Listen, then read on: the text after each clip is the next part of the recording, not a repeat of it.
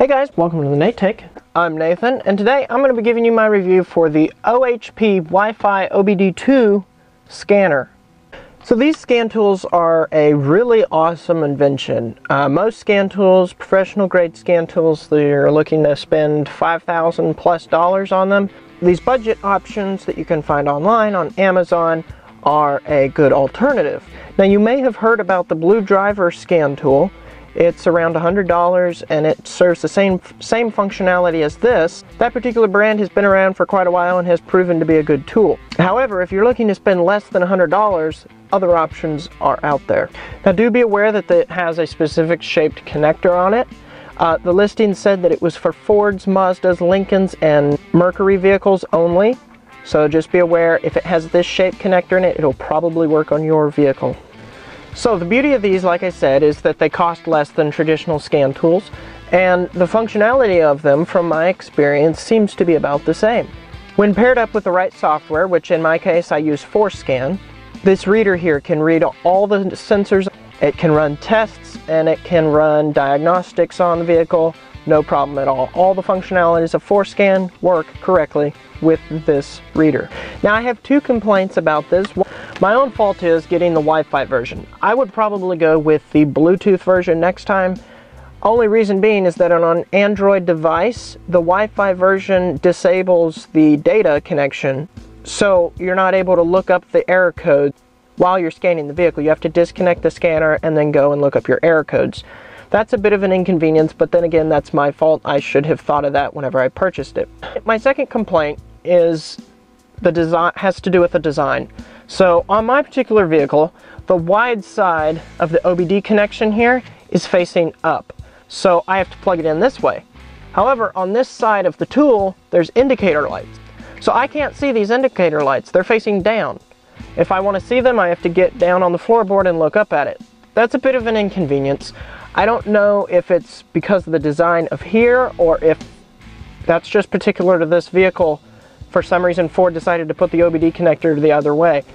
I'm going to assume that that has to do with the scanner, but I'm not 100% sure. It'll depend. Just be aware of that when you go and purchase it.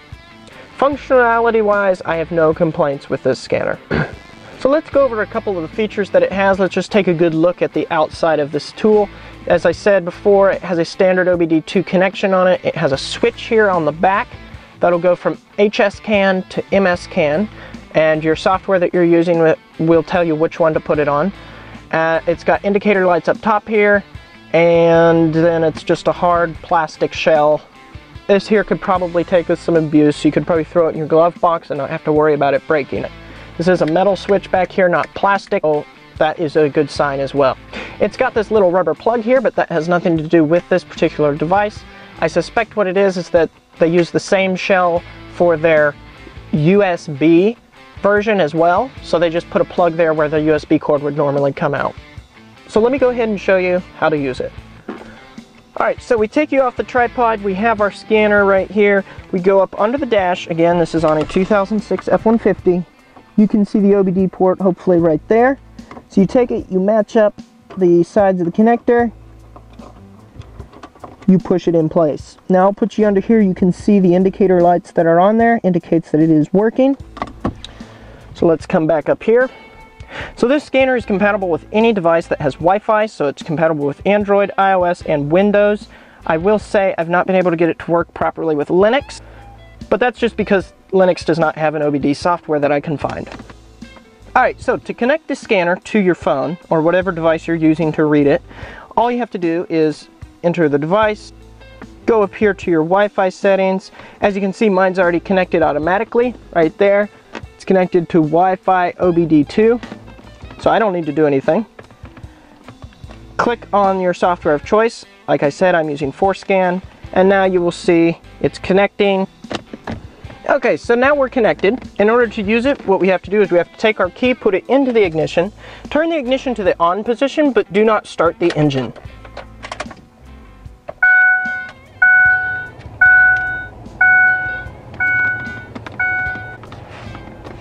Okay, so now what we can do is we can click on errors, and then up here in the corner you're going to see that little search button. Hit that, And as you can see, it could successfully read all the DTCs on these various modules.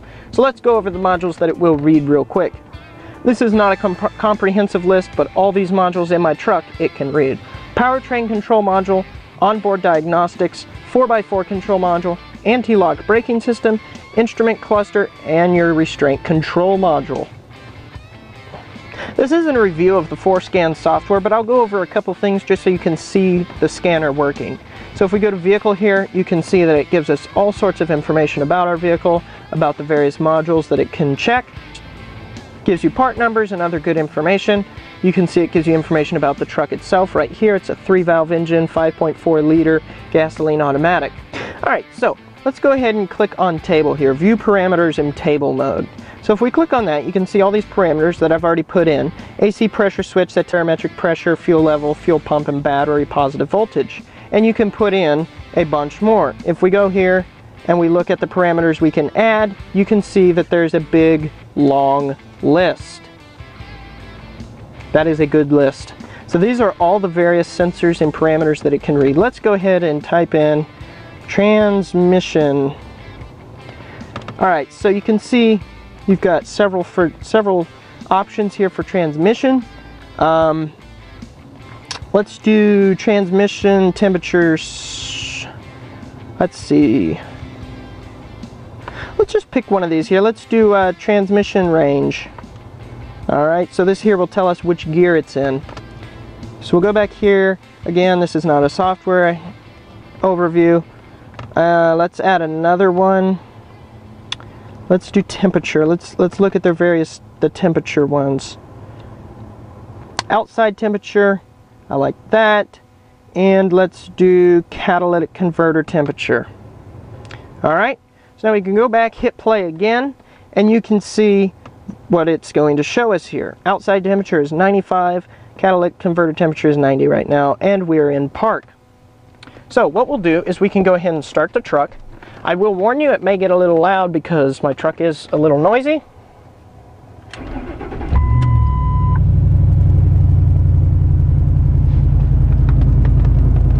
Alright, so assuming you guys can still hear me, you can see the catalytic converter temperature has gone up. Now what I'll do is I'll go ahead and shift, see if it changes the transmission range. There's reverse, neutral, there we go, it updated, and drive. It's got overdrive on right now, we can switch that off, it goes into just drive. Second, and first. So as you can see, it's able to read all of that well. You can see the voltage is up now, and the air conditioner is on. You can see the catalytic converter temperature. It's able to read pretty much everything, which is important for a scan tool. Alright, so now what we're going to do is we're going to go down here to tests. This here is a very nice functionality. Key on, engine running, on demand, self-test. Alright, so we'll go ahead and select the key on, engine running, on demand test, hit the play button, and let it run its test. Press and release the brake pedal, turn the steering wheel 1/2 turn and release, cycle the overdrive, just like that.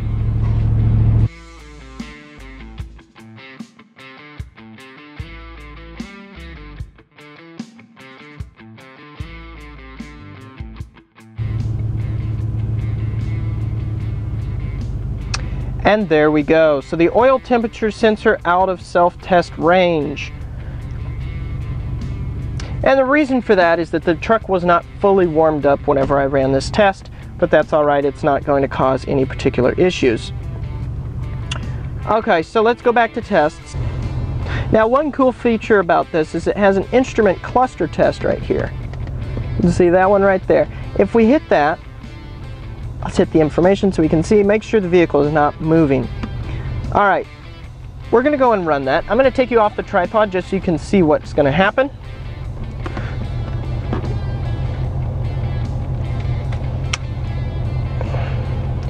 So this test here is a good one to run if you think that there might be an issue with your instrument panel. I'm going to hit the play button on this. Make sure the vehicle's not moving. We already did that. And now you can see It tests everything on your instrument panel. See, the gauges all move, so if you're concerned that one of your gauges may be faulty, you can run this test and see. If the gauge doesn't move, then it certainly is faulty. So as you can see, test completed successfully, no errors found.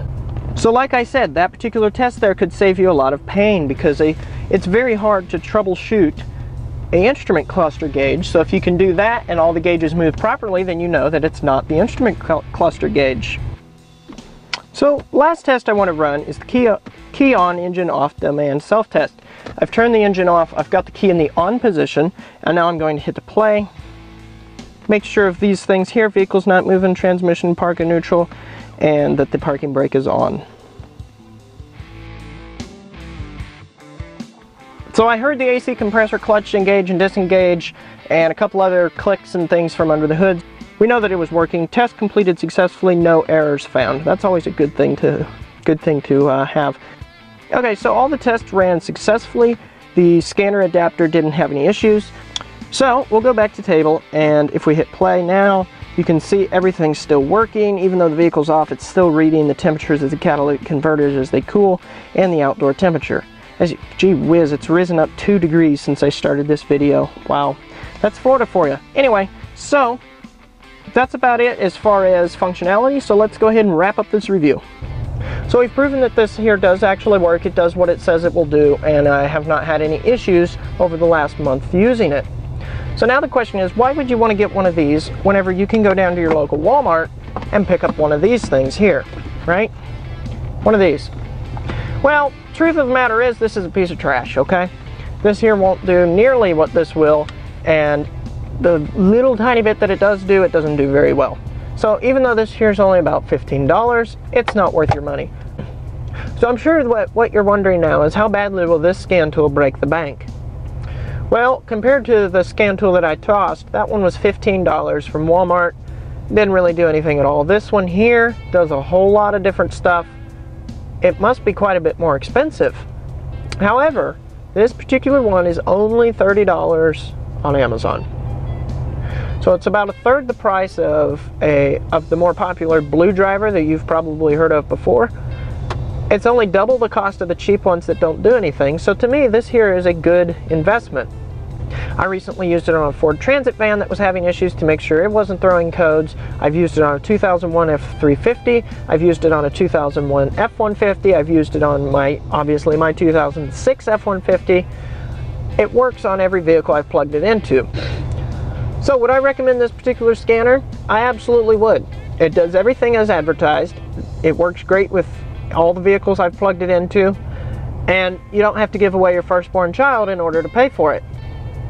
I'm going to have a link down in the description where you can purchase this one off Amazon, and yes, that is an affiliate link, so I greatly appreciate it if you purchase it through that particular link. It helps out the channel.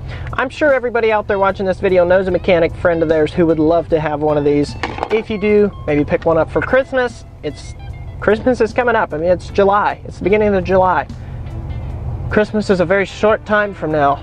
So pick one of those up for a friend, friends of yours. Pick one up for yourself. Pick one up for your dog. Everybody needs one. Who knows when you're going to need to scan a vehicle for error codes.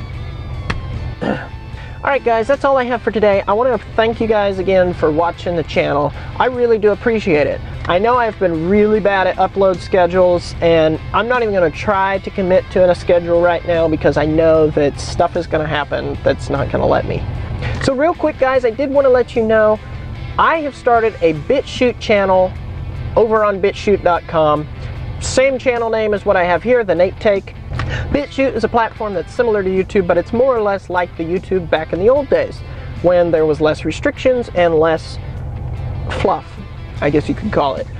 Everything is either tipping the creator or subscribing to them, and that's how they earn revenue. The beauty about that is that the creators don't have to worry about whether or not their content is going to offend advertisers.